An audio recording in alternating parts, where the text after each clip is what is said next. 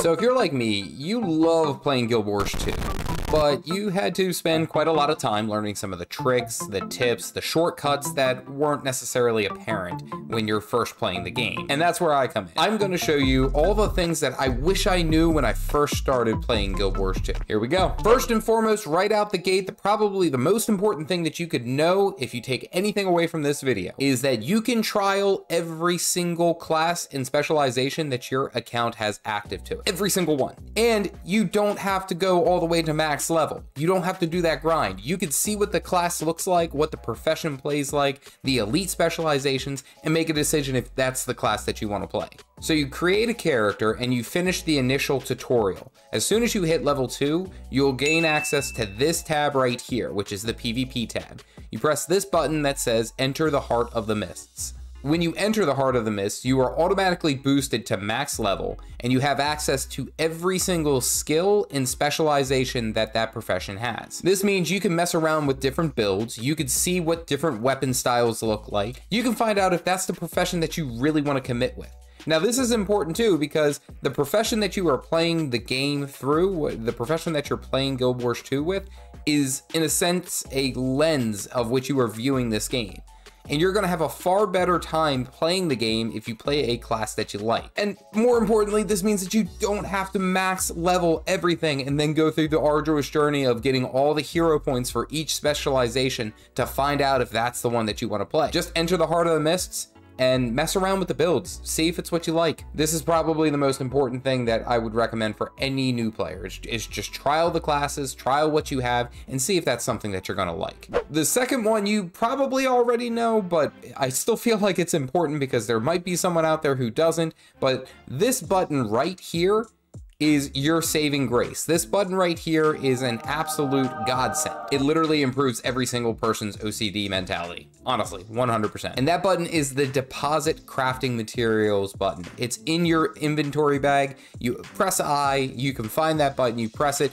It takes all the crafting material that is in your bag and somehow magically puts it into your bank. We're not quite sure on the process, but it does it anyway, and it's pretty awesome. This saves you so much time because now you don't have to go back to a town or a city that has a bank, deposit all of your materials, and then come all the way back. You just press the button, poof, it's all gone. Now this becomes even more important when you are talking about salvaging items or harvesting materials like nodes of iron or logging trees or harvesting plants, all these different things. You just press a button, poof, it's gone, it's out of your inventory, and it's in your bank, and you kept it. This button literally saves lives. And if you are new to the game, more likely than not, you have very limited bag space. So this is a lifesaver, absolutely. The next thing that I would say I wish I knew sooner here in Guild Wars 2 is kind of brought on the perception of other MMOs and the way that they have impacted my view of Guild Wars 2 before actually getting involved in Guild Wars 2. Specifically, the gear treadmill.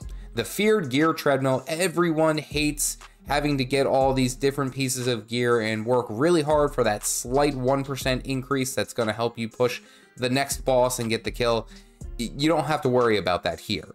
And I lead this to say is I wish I knew sooner here in Guild Wars 2 that exotic gear, which is the tier right below legendary and ascended, exotic gear is about 95% of the damage, we'll say stat value, those top tier items, and you don't have to work as hard for that. I promise you, nobody in any World v World group, in any strike mission group, or maybe raid, we'll see how that goes, is really gonna care about if you have exotic versus ascended. Now, I will make a note that fractals, which are the kind of like instanced dungeons that get scalably more difficult, they do rely heavily on at least ascended gear. There is kind of a drop off for that one. And the other reason being that is because of agony, because agony is this compounding factor that deals more damage if you don't have resistance. And the only way to fight it is by having ascended gear that you could slot agony resistance in.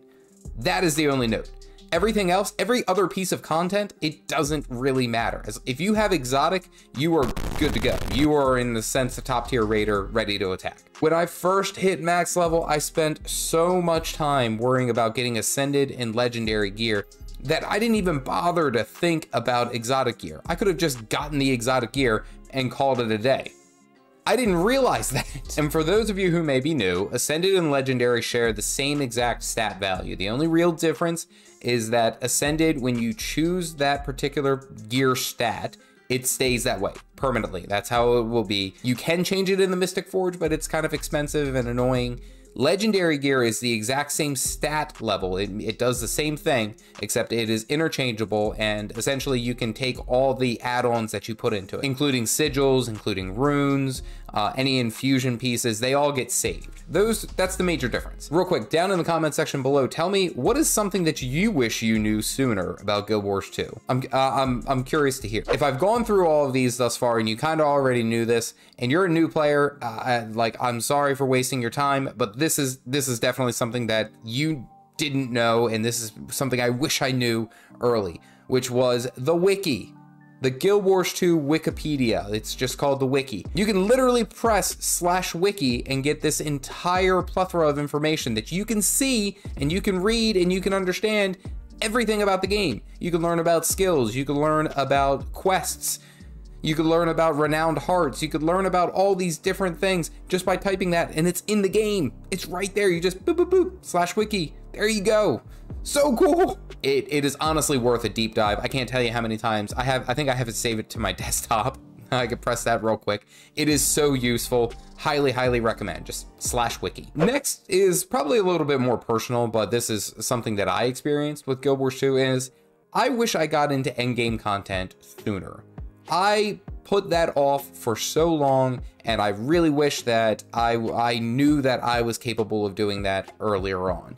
I would have had so many more experiences within the game with other guild members, with other players, if I would have just grouped up and gave it a shot. Now, I get Guild Wars 2 has a heavy emphasis on open world, but trying these different group contents and really pushing me outside of my comfort zone to do that was an absolute godsend. I learned more about my character, more about the game, more about how I should be playing just by doing that.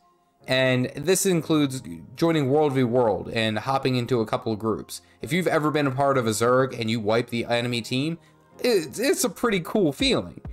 If you have ever been in a part of any strikes or raids and you got your first kill, which happened on one of my streams, it's a great feeling. I just really wish that I would have spent the time to think about it earlier and not kind of put myself, well, I don't have time to commit to a raid. I don't have time to commit to a strikes. The beautiful thing about the endgame content here is essentially pick up and put down when you want. Raids are a little bit more strict. If you're progressing on harder mode strikes or challenge mode strikes, that's a little different too. Usually you want to have the same group and have a cohesive schedule, but for the most part, you can jump into any of the strike missions and immediately get a group for any of them. Like, it's so simple. And I really wish I pushed myself sooner to go ahead and try that. If you've made it this far, almost towards the end of the video, give it a like and subscribe for more caffeinated content, or you're doomed to drink decaf for the rest of this minute. Moving on. Lastly, and this is the most important thing that I wish I knew sooner when playing Guild Wars 2, and that is to join the damn community. Everyone sits there and makes a big play about how great the community is and stuff like that, but a lot of them just kind of go about their business and don't bother to engage.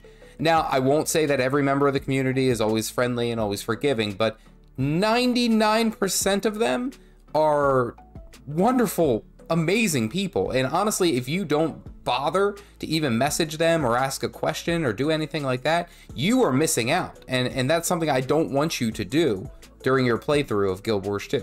Honestly, just go and speak to people, go and talk to them, and type /map, and you can talk to every other player that's in this same zone that you are, and just ask a question, or, you know, just start up a conversation. It is crazy how many good people that I've met since I started doing that. Like, the community has backed me up so many times and so quickly. Everyone's so damn excited to help out and be a part of whatever I'm doing. It's actually, like, incredibly humbling.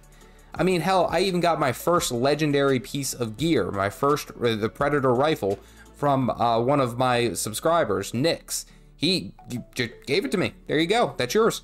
And he was like, hey, thanks for making content. Like, that blew my mind, because that represents a huge time and money investment. Just did it out of good faith. Seriously, if you just need anything in this game, just ask the community, ask the group, map chat, ask your guild. There are so many more people who are willing to help you than you would ever know. And that is probably the most important thing that I wish I knew sooner.